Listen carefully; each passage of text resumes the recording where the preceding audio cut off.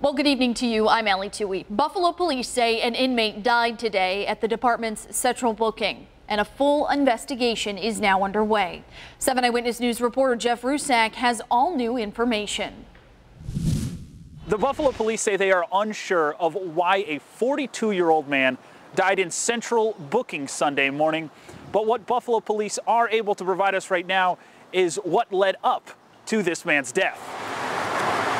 Saturday afternoon, the 43-year-old was arrested here at the corner of South and Louisiana Street just before 5. Police say it was a felony drug arrest, and the man did not resist, nor was there an altercation.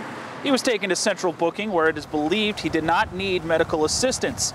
Just before 9 Sunday morning, while cell block attendants were preparing to escort the man to court, they found him dead in his cell. So every half hour, the cell block attendants do a cell check, as well as every hour on the hour, our lieutenants that are assigned to the cell block, and there's one on duty 24 hours a day, does a cell check as well. And it wasn't until the final cell check at approximately 8:45 this morning in preparation for morning court that he was found to be unresponsive in the cell.